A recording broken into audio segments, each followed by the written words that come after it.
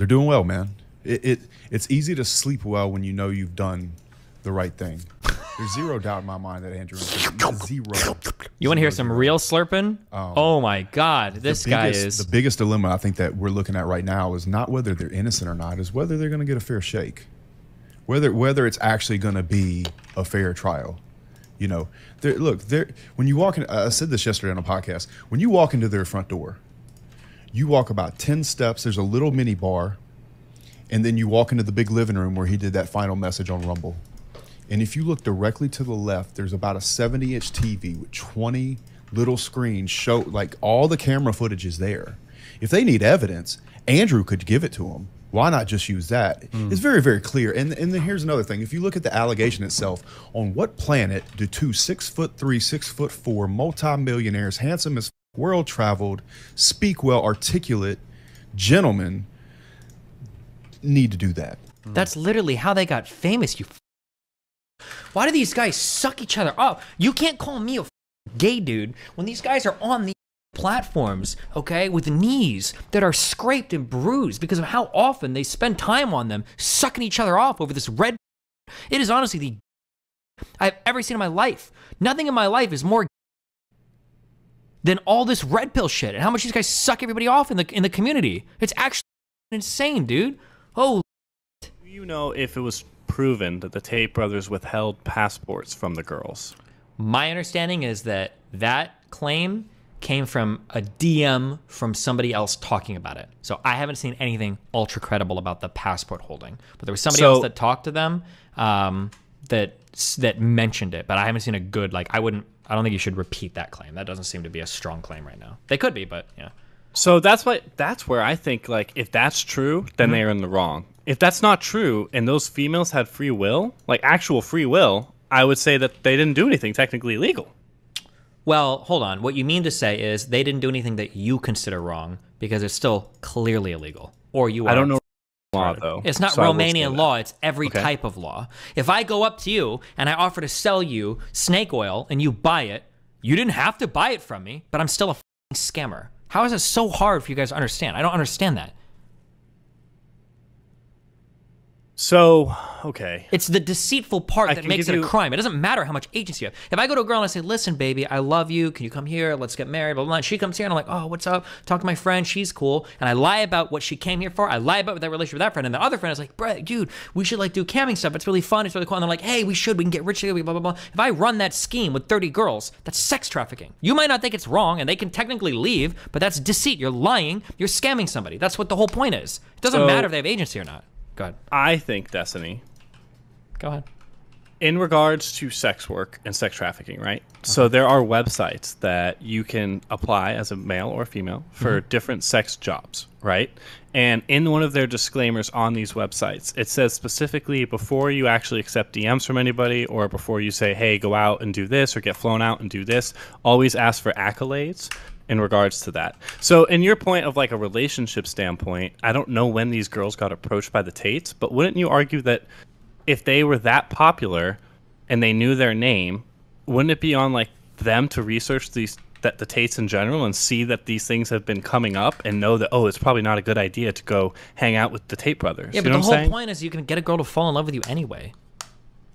Well, like, look at the girls that I still catch. That's manipulation and deceitful, but yeah, that's manipulation, deceitful. Look at how many girls still like hang out around me, despite the fact that like Mr. Girl's DMing everybody and blah blah blah. There's a lot of red flags around me, a lot of public drama I have, right? And I'm not even trying to like manipulate or mind girls. Like I could start my own webcam and mind a bunch of chicks and think that they're in love with me and then go to sell their bodies and shit. Like I could probably do that, maybe. Like the Tates definitely could do that, and they did do that. Well, yeah, because of status. Yeah, but they had status. That was the point. A lot of the girls that got DM'd by them were like, "Whoa, he's DMing me. Oh my god, like that's so cool. I feel so special." That was the point. It doesn't matter if they got a history of doing some things that the guys can convince the girls otherwise, which isn't that hard when you're super rich and when you're really charismatic and when you know women really well and when you look really good, which I think these guys like blew out of the park, 100%. Okay, but do you think they should be in prison for it? Yeah, it's legal. Well, it's illegal. It's sex trafficking. Is it a moral thing or is it an actual law thing? You know what I'm saying? Well, both. I think it's immoral and it is illegal. Yes, that's the whole point. To make it sex trafficking, there has to be an element of deceit involved. And they were lying. They were misrepresenting the types of relations they were looking for, which makes it sex trafficking. All right, fair enough. The only thing I'd also Well, no. add I to think this- hold on. To be clear on these conversations, you red pillars. I don't know if you're red pillar, okay? But you guys should No, just no, do. no, man. I was actually asking questions. Okay, I, sure. I lean whatever way. I don't really get. Yeah, Really that's know, fine. To be honest. But I think the reality is what most people want to say is that they don't actually think sex trafficking should be illegal. What they are trying to say is that, like, if the girls are stupid enough to fall for it, then they should be stupid enough to get trafficked. That's what people really mean, but they just don't want to say it. It's like the same thing. If like just because I'm stupid enough to buy drugs doesn't mean I'm not like doing something illegal, or like the drug dealer isn't doing something illegal, right? Is that like kind of similar? A little analogy, bit, yeah. Or no? But I'm just saying, like, I remember when I was in the car with Pearl, I tried to get her on this because I was asking her like a million times. I was like, because eventually she was saying, well, if the girls could leave, it's not a big deal. It's like, that doesn't, whether or not they could leave doesn't make it a scam or not. Like, every I guess, scam I don't involves understand like every the law of sex trafficking too much in regards to that. I don't understand that law. I just told you, I mean, in Romania, and it's probably yeah. true in a lot of places around the world, if you bring somebody to an area for the purposes of extorting them, meaning using them to make money to sell them for sex-related services, and you do it under a deceitful or coercive or abusive guise, the deceitful one is one of them. If you do it under deceit, that's considered sex trafficking. It's super simple. It's really easy. So if I bring you to another country and I say, let's get married, baby, we can make a lot of money, we're fine. I don't have any intention of marrying you or anything. I'm just trying to start a sex trafficking thing with you, then that's sex trafficking. Super easy.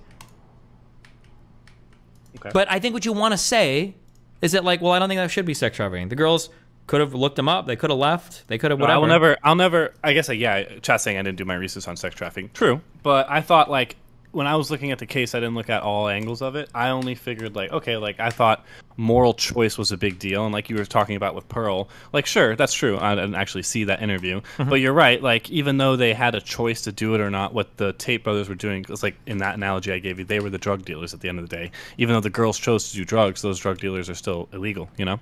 Kind of, yeah, yeah. Yeah, the choice I thing think- just doesn't, because again, like every single scam ever generally involves people having a choice. I don't right? want like sex trafficking, like I said, to be a certain thing or be legal and whatnot. I to my knowledge, that's why I came in here. I didn't really know enough about that, but I thought if they withheld passports, that was like really illegal. You know? That would be another thing, but like it also betrays like how trafficking works. Like if you're good at what you do, like you're not going to be doing like the craziest fucking shit. Like drug dealers, for instance. Like drug dealers aren't out here like murdering people indiscriminately all the fucking time, because holy f, who wants to be involved in that? It's one, it's exhausting. Two, it uses up a lot of bodies. You actually lose people. Three, it gets the cops on your ass like none other.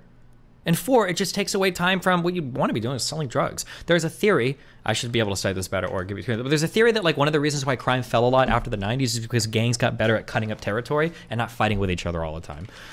It's just so, yeah, like if you want to do... I think it was with war too, right? Like how war kind of came out where there's territory now and they're not fighting each other. I don't Maybe, know. sure, yeah. Somewhere. But like I'm saying, like if you want to be good at like trafficking and pimping and all that shit, like it's not going to be through physical coercion all the time. It's so much work. It's so sloppy. It's not effective.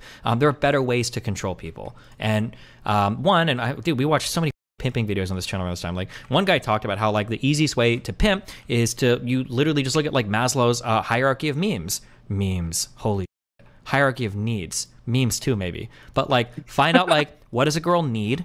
What is she not getting filled right now in her life? And then how can you fulfill it, right? So if a girl is lacking food security, you might be able to, you know, get her to pimp out for you with cheeseburgers, right? Or if a girl doesn't feel like she has safety So or pimping security, is just a value in general, right? It doesn't necessarily have to be You're money. trying to Okay, find that's you're important, trying to find a vulnerable girl and you're trying to give her something that she doesn't have right now in her life. And then through that relationship, you leverage that to get her to sell sexual things for you to profit off of. And what the Tates were doing is they were doing it romantically. That's the point of the lover boy method is I'm gonna find a girl that doesn't have a guy to love her right now, or is like really looking for that type of connection, and then I'm gonna get her that way, basically.